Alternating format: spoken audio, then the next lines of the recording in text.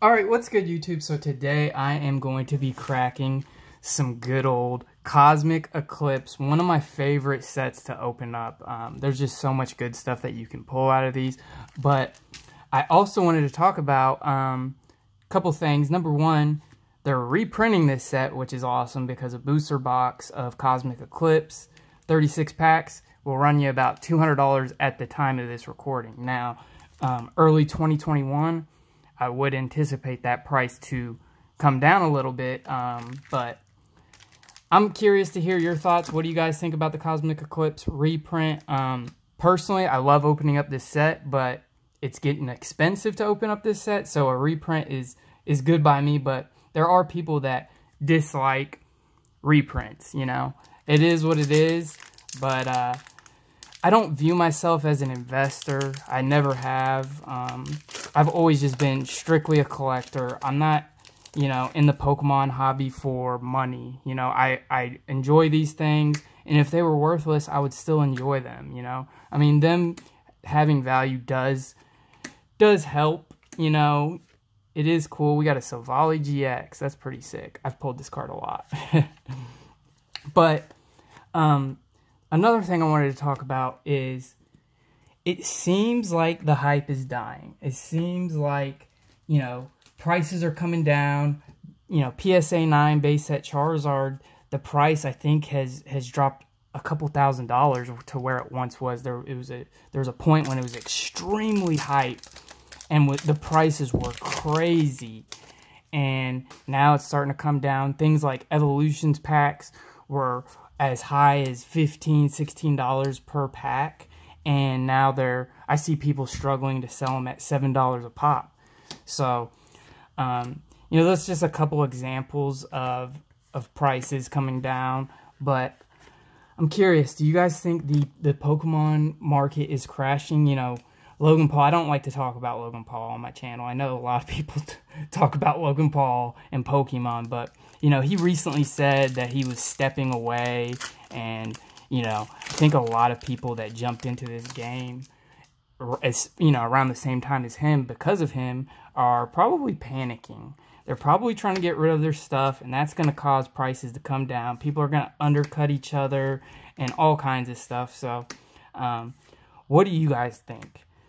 Personally, I hope it crashes. As bad as that, you know, I'm going to get dislikes for saying that, but to be honest with you, like, I haven't been in a position to buy stuff for a long time. It's just too expensive, and, you know, the prices will always fix themselves. Like, things might crash, but they'll always come back up. But, you know, I'm ready for they'll never be like they were, you know. Back in the day when I first hopped into the game, dude, prices were so cheap. Right, Chew? We got Sneasel and Weavile. But, like, $25-$30 for a base set Charizard.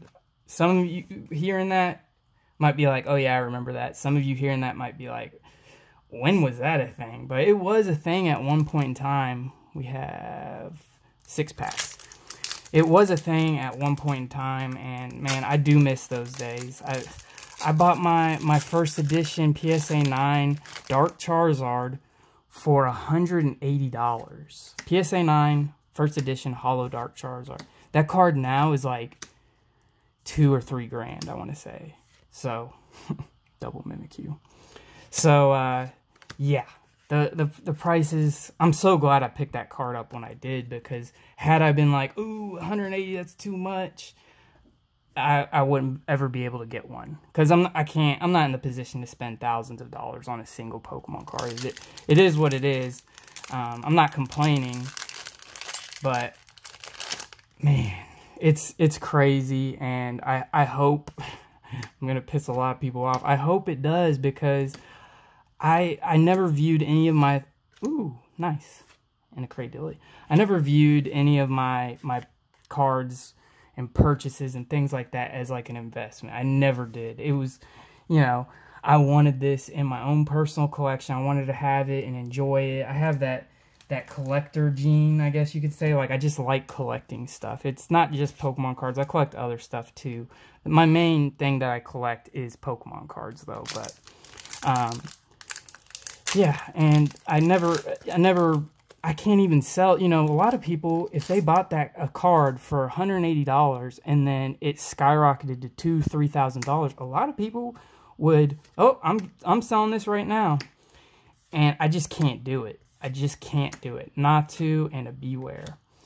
It is what it is. Like, I figure if I sell that thing, I'm never going to get it back. I'll never have it again. And it's not about the money for me. If it was, dude, there's so many, excuse me, there's so many things that I could sell right now and make a lot of money. And I don't want to do it, you know? I just don't. And if the market crashes and the cost of my collectibles that I own decreases substantially, it's not going to bother me. It really isn't, because I bought this stuff with the intent to hold on to it forever, maybe pass it down to my kids if they want it when the time comes, gladly. But yeah, there are things, I'm not going to sit here and say like, oh yeah, I don't sell anything, because that's not true. Like, this, what I do with this is I sort it out and then I bulk it out, basically. I'll get 3.5 cents for a common uncommon, like 1.5 cents for an energy, 6-7 cents for a rare. Because if I just sit on all this, you know how quick this stuff builds up? It builds up quick. So I do sell bulk, but certain cards, I do have a ton of these, so I'll probably try to sell some of them. I have a few copies of that. I don't keep everything, but I do keep the stuff that I'm like, ooh, I want to add this to my collection. So I won't sit here and say like, yeah, I don't sell anything, because I do. That's just a part of the hobby, is buying, selling, trading, and oh, dude, this is a major hit right here. Let's freaking go. Oh, man. So, the centering on these character cards can be pretty bad sometimes. This one's pretty, it's not perfect by any means. It's not terrible, though.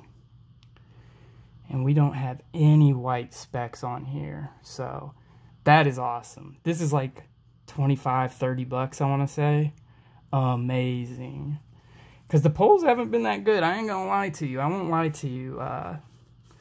You know, we've opened 9 packs and gotten 1 GX.